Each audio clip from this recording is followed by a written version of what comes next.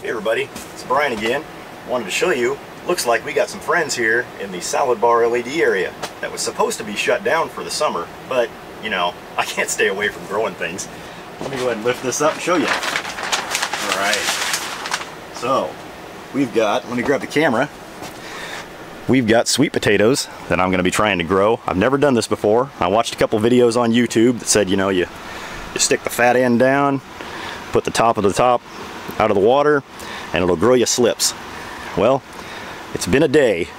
I don't see anything yet, so that's okay.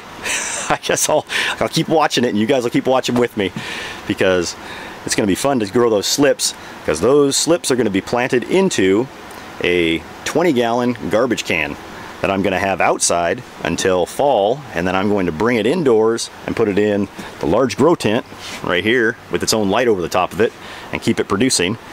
And then after that harvest, it depends, I guess, you know, if I get the harvest before fall sets in, I'll start seeding a new set, because what I want to do is I want to take some of those potatoes and create some more slips, and then use those slips to grow indoors in the indoor tent all winter, so I can see if I can actually produce, you know, 20 to 30 pounds of sweet potatoes while we're in the middle of winter in an indoor grow tent, because we'll also be able to eat the greens, because sweet potato greens can actually be edible. So they're not like the regular nightshade variety of potato where you're not supposed to eat those greens because they'll make you sick, but a sweet potato, you can actually eat the greens as well as the tuber root, which is the, you know, the tuber is the potato.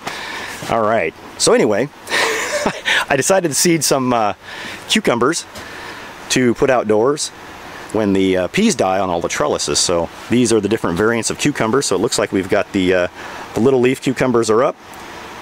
The gherkin, we got one so far. Well, there's two. Let's see, there's two gherkin.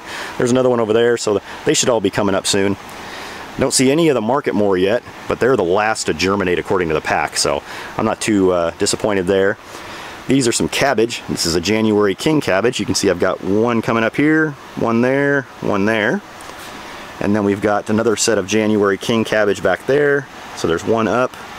I don't see any of the other ones yet.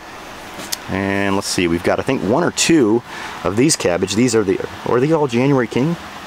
Yeah, they all are January King. That's right, I didn't do the Tundra this year. I wanted to do January King, so I got some of these January King seeds from High Mowing Seed.